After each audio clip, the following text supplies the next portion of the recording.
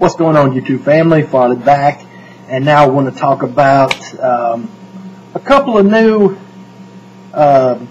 trade paperbacks I got, and I wanted to discuss briefly my thoughts on Batman Damned. It's not going to be a review, so hang tight to the end. It's not going to be a very long video. You'll see what I'm talking about.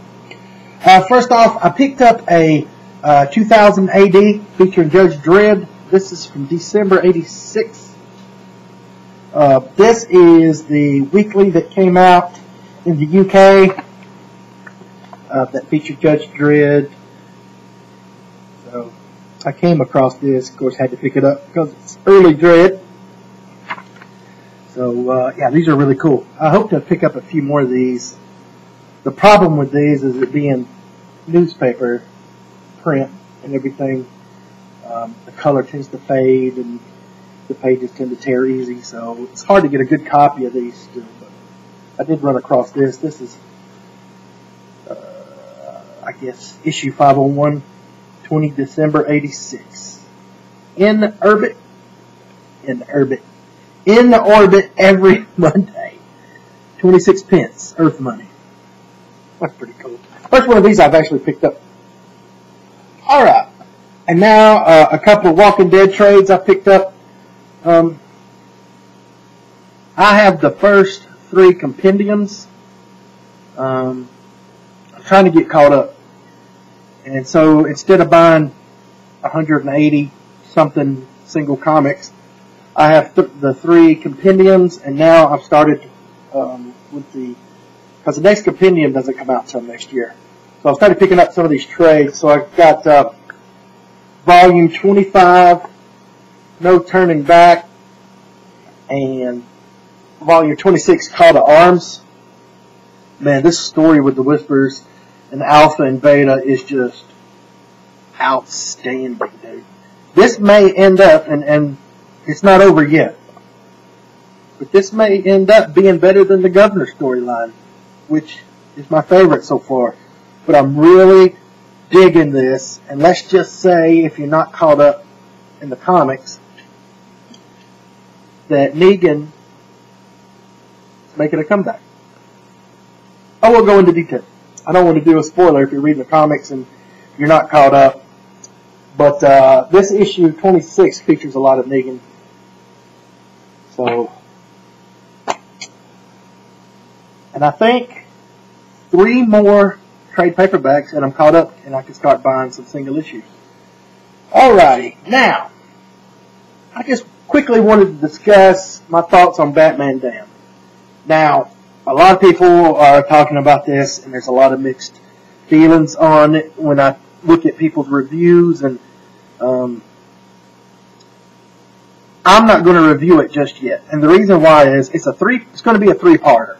I think it's going to come out every other month on the DC Black Label, which is the new adult label for DC. And just having issue 1, the storyline, for the most part, doesn't make sense. I imagine that it will once we get into issues 2 and 3. So I don't think it's fair to review this just yet. I can tell you right now, the artwork in this thing is a 10 out of 10.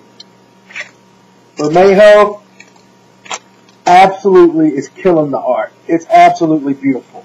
The story, for the most part, is not making any sense, but I think there's going to have to be, you know, an issue 2 in order to start putting together some of the questions in issue 1, if that makes sense. But, man, you gotta see this. I don't want to give you the last page.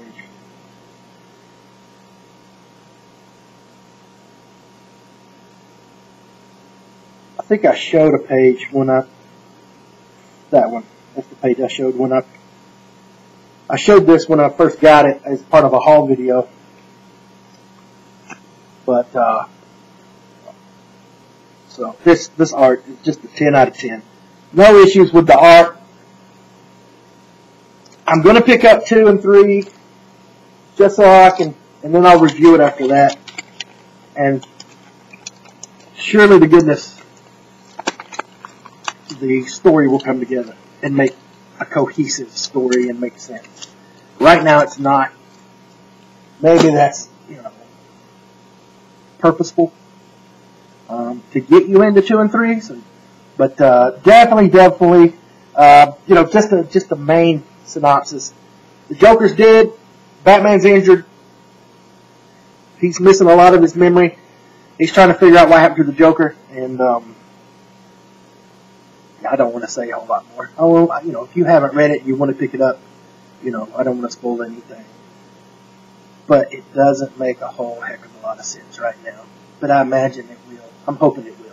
If it doesn't, then I'm going to give it a terrible review, except for that art. So I picked up a first printing,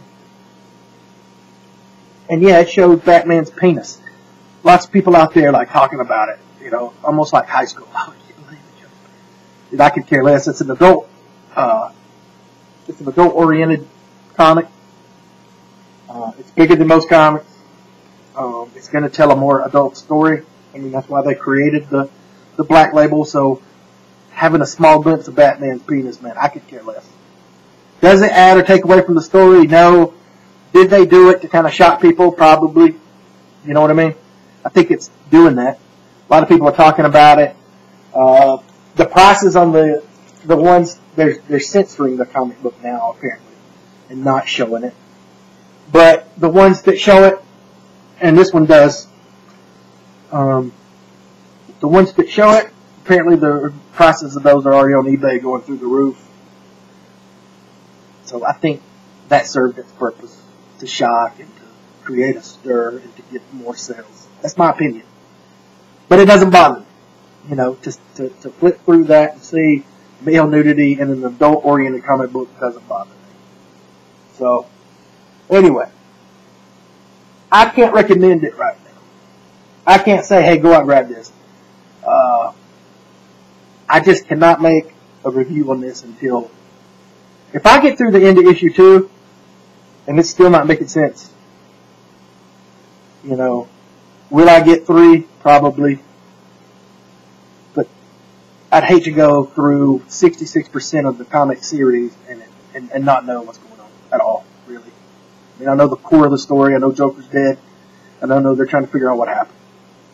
There's a lot of other stuff in there that's like, what? And there's some guest appearances in there that don't really make sense yet. So, anyway, that's my thoughts on it. So I rambled on enough. You guys take care, and let me know your thoughts on the Batman if you picked it up. And yeah, like I say, I'll probably review it once the series is complete. So that'll be another 4 months, because it's every other month. So, anyway, take care. Thanks for watching as always, and we'll talk to you soon. Party out.